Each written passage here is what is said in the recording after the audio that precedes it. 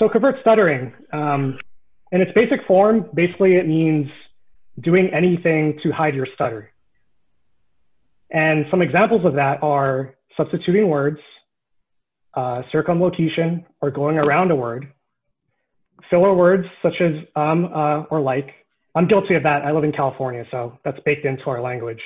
And maybe for some of you out there as well. There is a just like that. Avoidance. So if you're speaking to someone one-on-one or in a group, you may not speak at all because you're afraid of stuttering or you may not want to stutter. That can also extend out to avoidance as in avoiding a situation altogether. So some coverts will do that as well. And just like other people who stutter, we all have secondaries. So we can use hand movements as we're talking. That can help us avoid a stutter completely or hide a stutter. We can make hand gestures. We can look away when we feel like we get a chance just to kind of recharge ourselves and get ready for the conversation or to continue it. So those are some examples. Without further ado, I'll kick it over to Holly and she can start us off. All right. Thank you so much for hosting this, LJ and Kathy, and thank you for the opportunity to be on the panel. I am also a mother of a child that stutters. So I feel like I kind of check all those boxes. I am a person that stutters, I'm a speech path, and my son stutters too. So I started stuttering around 4 or 5. I was in public school speech therapy. A middle school speech pathologist told my mom that she's not comfortable treating a person that stutters. So she gave my mom a flyer she got in the mail, and it was about an intensive fluency management clinic. It was at the University of South Florida. So as a freshman going into high school, I attended that intensive fluency management clinic. It was a 3-week clinic, and it basically taught you easy onset. So I begged my mom to not put me back in speech therapy in high school. And that's kind of my speech therapy background, being someone that stutters and receiving speech therapy. I became a speech pathologist because I had to decide on a major in college, and I didn't know what else to do. And speech path was something I was familiar with because I attended speech therapy throughout my life. And I got halfway through the bachelor's program and learned that you have to have a master's degree in speech. And so I just decided to keep it going. I didn't have the best fluency instructor in college, and so that didn't give me a love to specialize in stuttering. And then part of me thought too, I live and breathe stuttering every day personally. Do I want to have that kind of as a specialty too?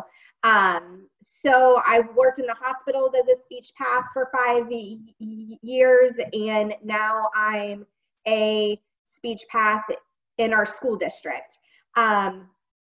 So as far as my covert background, I attended my first NSA conference in Parsippany, New Jersey. I want to say, I don't know, that was maybe 2010.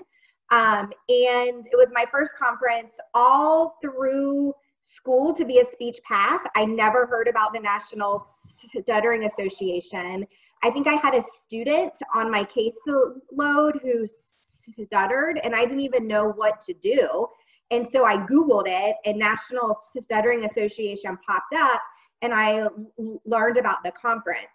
And being a covert stutterer, I thought to myself, well, am I going to this conference and am I going to be a speech pathologist at this conference, or am I going to be someone that stutters?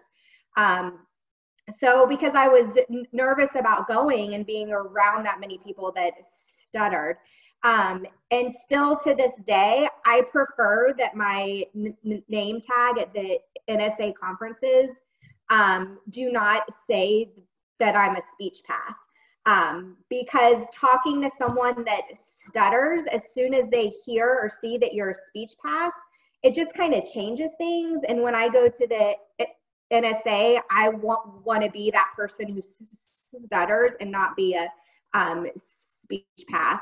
But I attended my first conference and I read about the Covert Stuttering workshop, and I thought, well, that kind of sounds interesting. So I go and I'm sitting in this workshop that Kathy and some of the other individuals are putting on, and I said, oh my gosh, I'm a covert stutterer. I've never heard that before. I didn't know what it was. I didn't learn about it being a speech pathologist in grad school. I had no idea. And my stutter can be very mild. And that's how I can come off as covert. And I change my words all the time. And one of the discussions tonight is, do we still feel like we're a covert stutterer when you realize that's what you are? And when you go to NSA, that there's a big feeling of acceptance and you let your covert ways down. But I feel that I have been covert longer than I haven't. So it's very hard to get out of the habit of changing the words that I anticipate I'm going to stutter on. So I would still say that I'm covert, because depending on the situation, if I'm in a meeting with people that don't know I stutter and the timing isn't right to just disclose that I'm someone that stutters, I definitely still come off as more covert. Attending the NSA conferences has given me acceptance to disclose it a lot more often, and to not hide it as much. But it is something that I still do. And as far as my family and friends have all known that I always stutter, but in school, I think I was quiet. I didn't respond to questions the teacher would ask because I didn't want to stutter in front of people that didn't know I stuttered.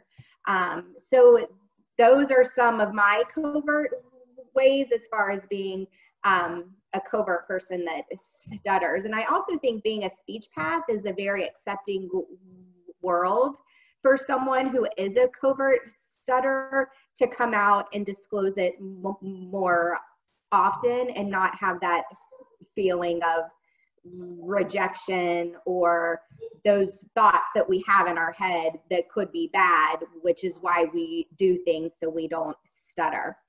So that's kind of my background and my journey along the way. And I look forward to hearing the others. And if you guys have any questions during the Q&A too. Awesome. Thanks for sharing, Holly. Up next, we have Kathy. So Kathy, take it away. Ooh, I'm nervous. I don't know why I'm so nervous. My name is Kathy Olish-Massajuski, and I'm from Grosse Ile, Michigan. How many of you can say that? And I've used my hand before if someone asks where I'm from, jokingly, because I can't say Michigan. So just a little humor. I do that all the time. So I've stuttered as long as I could remember.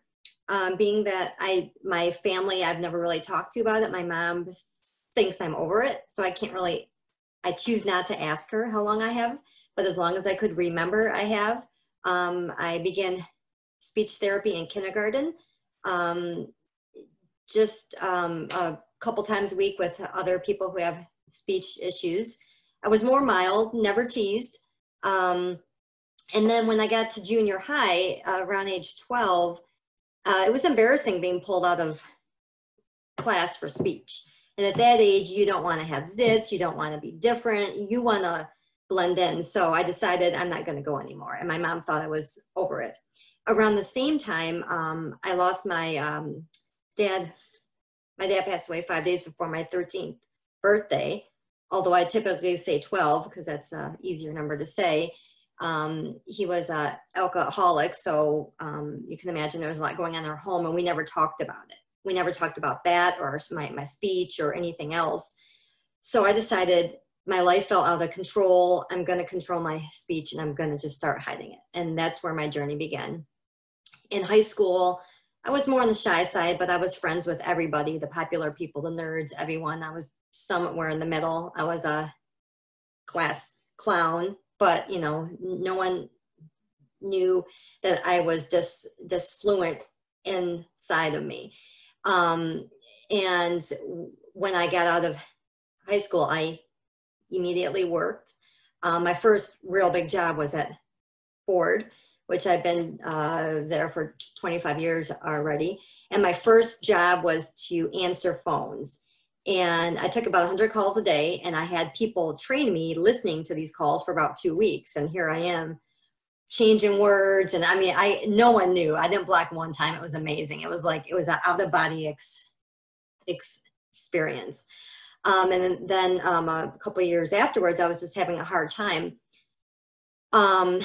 So, you know, I began doing these things like with the phone. If I had to call anyone, I would make sure that when they answer the phone, rather than say, "Hi, this is Kathy," I'd start rambling until I knew they knew it was me. And I usually got away with not saying my name, or, you know, I'd pick up the phone and cough, sorry, and start talking so I wouldn't have to say my name, or I'd sneeze, or somehow I always avoided a block by using all these techniques. Now, I still said what I wanted to say, but I definitely avoided it much. So I was at work one day and I was having just a very hard time, looked up on the web, found NSA, printed everything, put it away. 6 months later, a girl I know, Sarah D'Agostino, I gave her a packet, and we decided to go to our first meeting together. So I emailed the chapter leader, Bernie Weiner, who I miss very much. And I said, I have a friend who stutters. So I wouldn't even tell him it was me too. So we show up at the meeting, and it was wonderful. I mean, it was a life changer. Then 9 months later, he got us to go to our first conference. It was in Chicago, so it was nearby. So we go, in the first couple of years, the first year, people thought I was an SLP because I was just fluent. And SLPs are all over the place, and they're fluent. And it was a great feeling to be there, but I didn't feel like I fit in because I wasn't blocking like these people were. And then when I got home, a couple months later, Russ Hicks reached out, planned a call with myself, Sarah Bell, Chris Roach, and said, "You guys are covert." And we're like, "What does that mean?" And that's where it was coined. He goes, "You guys are doing a workshop. You have no options. You're doing it." So in 2000, a year later, I did my first workshop, which was very tough just to get up there to talk to people. And I was fluent the whole time. And I came to a word, natural, which I couldn't change. And the audience kind of got the vibe that was going on. And they're yelling, they're screaming, "Say it, say it, say it." So I wrote it down on the board. They're still screaming, "Say it, say it." So I said it, and I blocked very little. And then I sat down, that was done. But that was the first time I actually felt like I belonged anywhere. And that began my journey with the NSA. Just to give you guys a few examples of some things how far I've gone to have my listeners assume I'm someone who's fluent.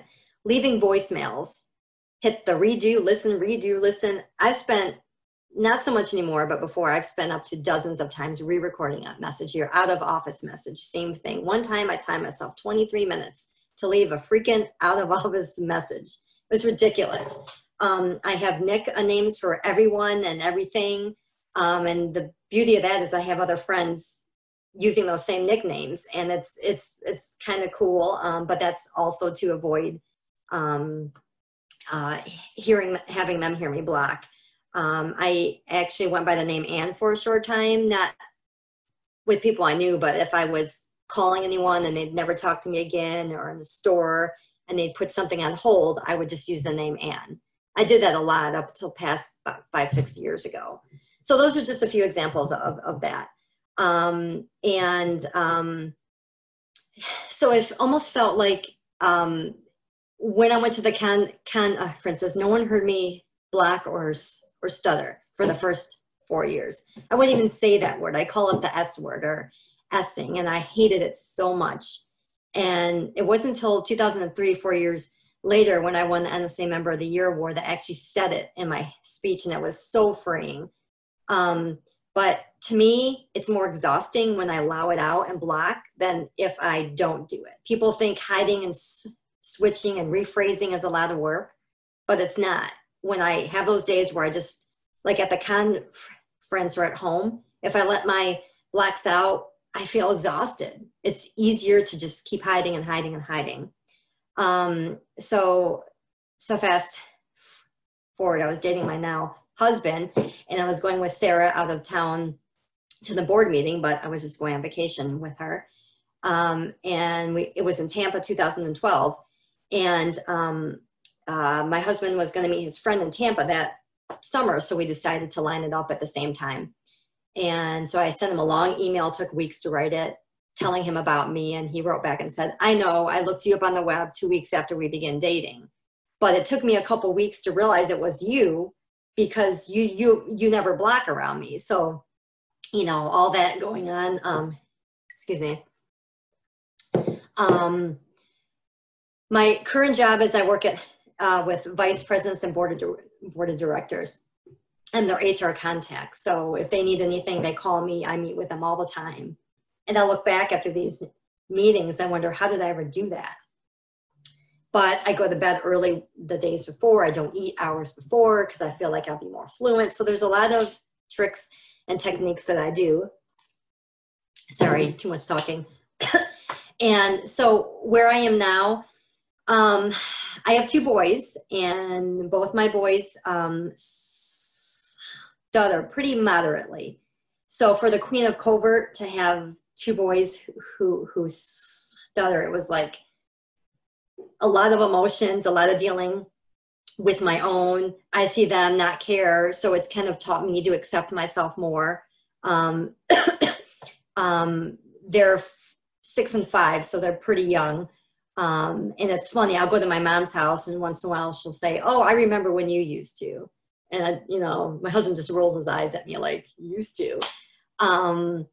But, you know, and then when other people mention my boys, I don't always own up and say I do too. I just say, well, they're in speech. And it's like, I need to get better I need to be better, more okay with it for them to be. But I would never encourage anyone hiding. I do regret some things. There's some friendships I missed out of, and I sometimes don't always say the right words. An example is when my friend's boyfriend broke up with her long term, and rather than say I'm sorry to hear that, I said I'm sorry he dumped you, because I couldn't say break up. So that was something. Don't always choose the wisest words, and it's being covert and being open about it is something you always need to work on. It's a conflict I have within myself. Even if the few people I tell I do, I hide it no matter what. So just a journey, hard habit to break. And we all have our own journey, and, you know, we'll see what happens next. So. Awesome. Thank you for sharing, Kathy. All right, next up is me, I guess. So, hi everyone again. My name is LJ Jamoto. I currently work as an engineering manager. I'm a mild and a covert stutterer, and I'm also a son, a husband, a dog guardian, and a second-generation Filipino American. As a stutterer, there are different words that come to mind, and the first one is I felt confused. I felt confused because when I started stuttering, it was actually at age 7. It went away at age 10, and then it came back at age 13. So that was one confusion. Why the heck did it come back? It's like I hit the lottery at 10, great, no more stuttering, and then it came back again at 13. And both times my mom took me to see an SLP, both when I was 7 and when I was 13. And both times the SLPs told her that I never stuttered in front of them, reading, conversing, just anything that required speaking.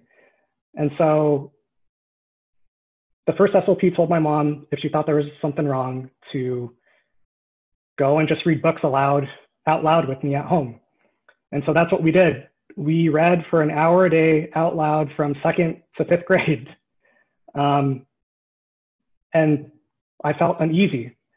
I felt uneasy because while my mom was patient with my stutter, it was always towards fixing it.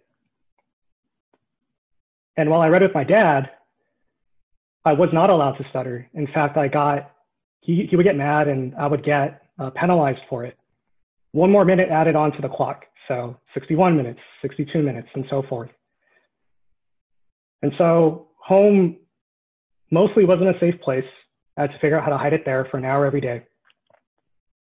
In school, I felt neglected. My 2nd grade teacher is actually on tonight, where I first started stuttering. Hey, Miss Usmat, good to see you.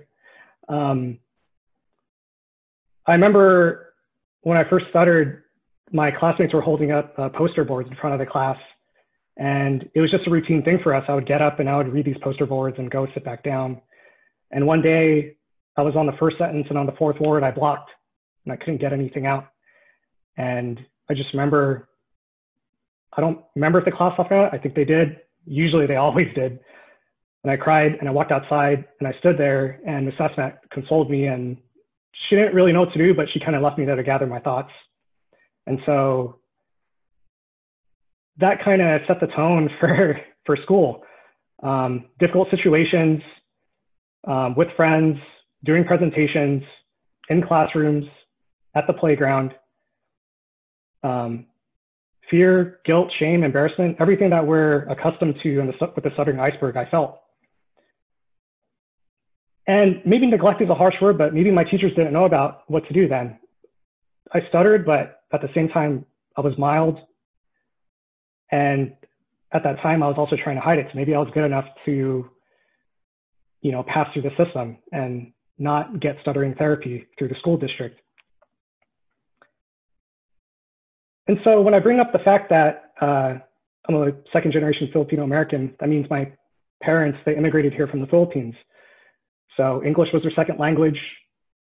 They were disadvantaged with an accent. They didn't have the educational background or resources to really understand what stuttering was, or to figure out the best way for me to go about it. And at the same time, if you're a kid of Asian parents, or it could be any country really, if you're here in the US, the goal here is to assimilate and to become successful and to capitalize on opportunities that they didn't have. And so couple that with being an only child, my parents, I don't know, their success or their hopes and dreams are all built on me. That's a lot of weight to carry. So high expectations was one, not being accepted, school, home, church, family, friends. On the outside, maybe they did, but on the inside, I didn't accept myself yet because I felt different. And that meant I was alone. And I was alone for 30 years because I never met anyone else who stuttered for 30 years. So environment, every single situation you grow up in, the whole world that you know is negative. You don't know anybody. Your SLPs have told you and your parents that you can't get speech therapy. So what the heck are you supposed to do? The only way that I could confront this was to become covert. And so when I started becoming covert, even at an early age, when I figured it out, it was the direct opposite. When I was covert, usually that means to me, hiding my speech disfluencies, appearing as fluent, right? That's typically what we mean by it. And so I felt included. It was easier to fit in social circles, participate in conversations. I was rewarded. I got better grades. I didn't get dinged for participation anymore. I solved that. I got better opportunities with friends.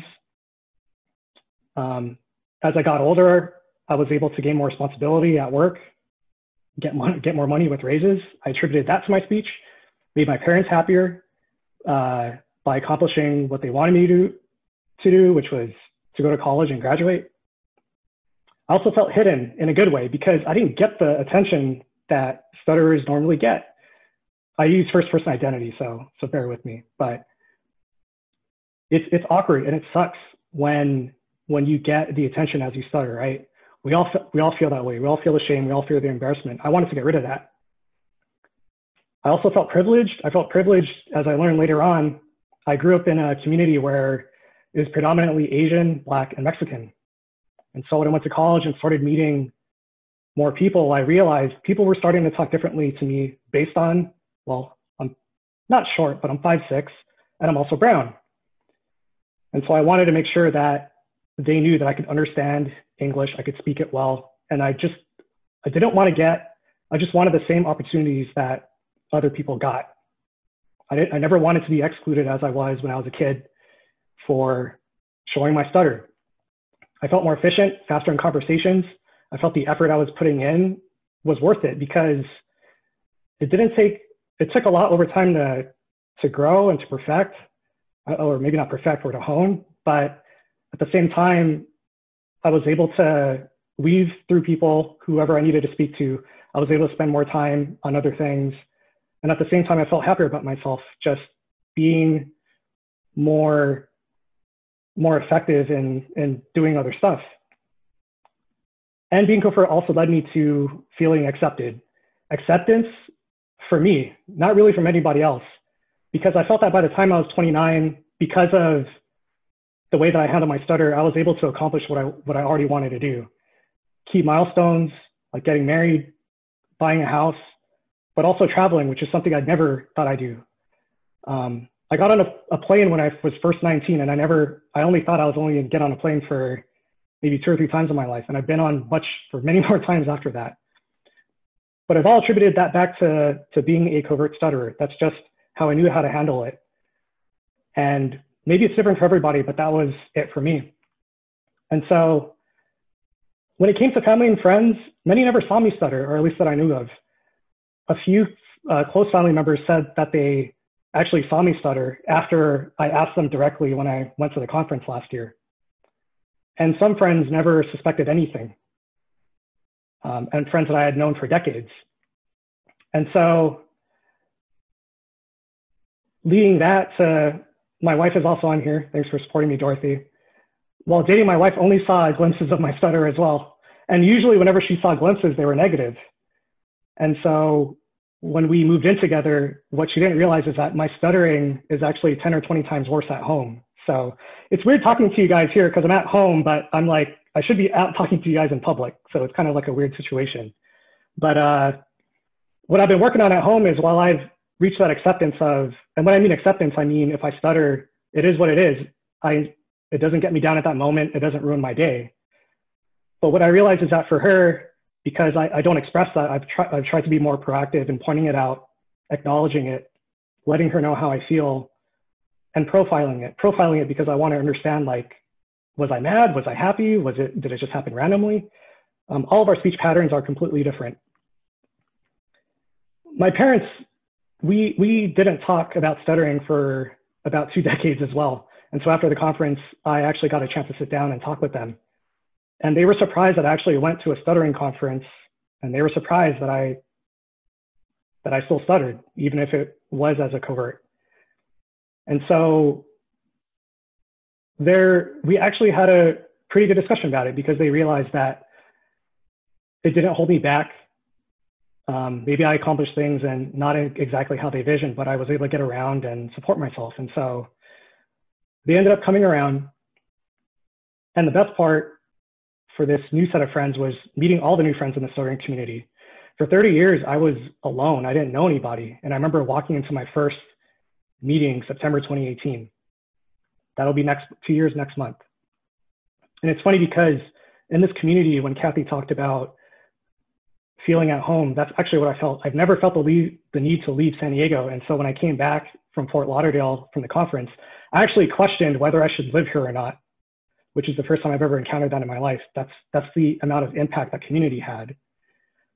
I had already accepted my stuttering for what it was, but I realized that there was a lot of healing to do, revisiting traumatic experiences as a stutterer, even embarking on new things like potentially rewriting history of what was the last moment I could recall out of school when I stuttered. And so for all of you here that I've met and that I haven't met yet, I wish I had met all of you a lot earlier, but maybe I wasn't ready to. But that's why we're having this discussion today, because we need to understand what covert stuttering is. We need to realize that people may be getting overlooked.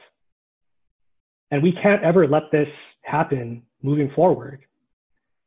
There's too much at stake. There's too much that people have to deal with. And speech is only one element of our lives, only one facet. So I've got a couple more things to share. I'm still covert. I'm happily being covert. It's what I've been doing ever since I was 7, minus that 3-year break. And the only difference now is that I do feel safe disclosing. If it's in a safe stuttering space just like this, if I'm on a panel with kids that I see my 7-year-old self in, letting them see my stutter, I feel safe even then too. I don't feel comfortable showing my stutter. I just don't feel it's a natural thing. But that's just my way of handling it. And on social media, I don't care. I mean, all my friends are like stuttering friends now. And so there's no reason to hide that community. But even covert people will even go that length at hiding themselves from social media. So it's different for all of us. But the reason why I choose to be covert and to handle my stuttering as is because when I went to the conference last year and at my local chapter this past year, I met 2 other people who also took the same approach with their stutter. They didn't meet anybody else when they were growing up. All they had to do was, their goal was just to be covert all the time. And I never heard them stutter once. And we were able to connect. And not only were we able to connect, but we were able to stay in the community. And so I feel like if you see anybody who's similar to me or similar to the 2 other people that I described, you've got a connection or a gateway to point those people towards. And that's why it's important for me to get in front and be an advocate for covert stuttering, to spread awareness, to bring understanding to it. Because it shouldn't be taboo. In the stuttering community, covert, amongst other things, can be seen as taboo. It can be seen as something where you're forced to transition from covert to overt. It can be seen in a way in which covert stutterers are not seen as stutterers. Well, I'm going to address some of those myths right now. Covert people who stutter, you are stutterers. You belong. There's no inauthentic way to stutter. We don't see ourselves above or below other people. That's not what we're here for. We're here to find healing with both our visible and below the surface iceberg, just as all of you have. Our stories and our experiences are valid. And I want you to know that being covert is okay. It's a choice. And you have the right to exercise your choices. And so whether you're covert, whether you're a person who stutters, whether you're a supporter, whatever, it's your choice. And no one can ever take that choice away from you. And if you ever feel like your choices aren't working out for you, well, guess what? You've got people to ask, people to guide you in the right direction. And if you need a covert SLP, well, you've got 2 on board who are going to take us right into Q&A right now. So thank you.